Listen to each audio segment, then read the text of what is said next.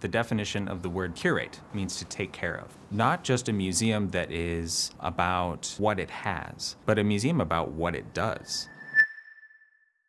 We're in this position of reinventing the museum. We ask questions like, what happens when educational programs don't become secondary to exhibitions and collections, but become the primary driver of museum work? We are interested in how useful an art museum can be to a community, especially people who are marginalized. What can art do to be a part of the solutions for problems? Plains Art Museum is a place for everyone. Such an amazing variety of people that live in our area.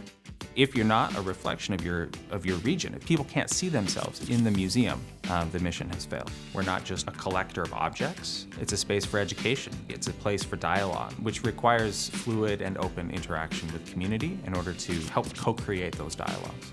We were in conversation with Fargo Public Schools. They had a problem. They needed to move their clay center out of the basement, and we had a problem. We wanted to engage more people in the creation of art. What happens if we join forces with Fargo Public Schools?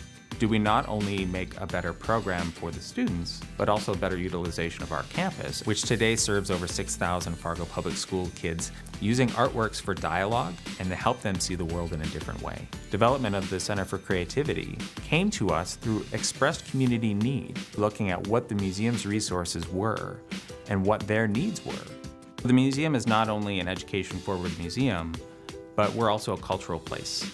And what that means is we have very intentionally engaged certain communities. We have a major initiative to engage Native artists, to build appreciation for their work, to build their capacity for operating a small business. It starts by having a good plan and good people. We were very intentional about hiring not only a Native American artist, but a Native American curator. My name is Laura Youngberg. I'm the Director of Native American Art Programs. The main goal is just to help Native American artists succeed and thrive, and this is a place that we can do that. I'm just amazed with this program and the opportunities that it provides. We really have this fluid and active work environment where people drop in with ideas. Pretty much all of the staff have open doors to one another. We think good teachers listen and learn as much or more as they do teach. The museum is also a very active civic organization involved with public art projects and really empowering artists as community leaders. Art can propel and inspire conversation about topics that are relevant for people. But art museums are places that have human capital. What can we do to be a part of the solution as an organization?